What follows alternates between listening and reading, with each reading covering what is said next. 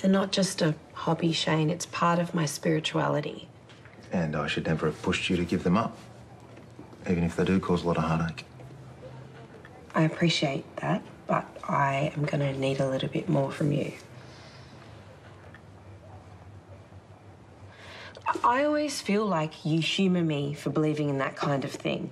You know, the Diwali curse, auspicious days, energy fields. You don't take it seriously. Yeah, I can't change what I believe. I can't change what I believe either. But none of us should have to.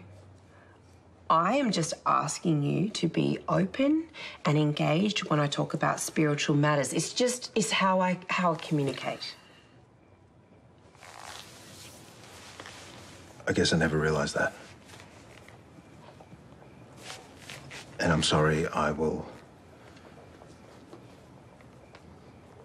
do better in the future. Is Gary a believer? Is that why you like talking to him?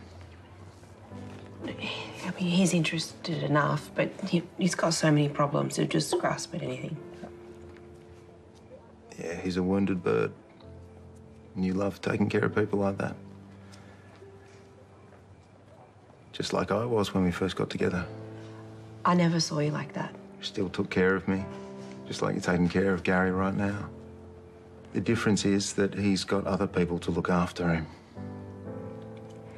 You really don't like me spending time with him, do you? He hurt you. And you can't let it go. I guess that's one of the things I believe.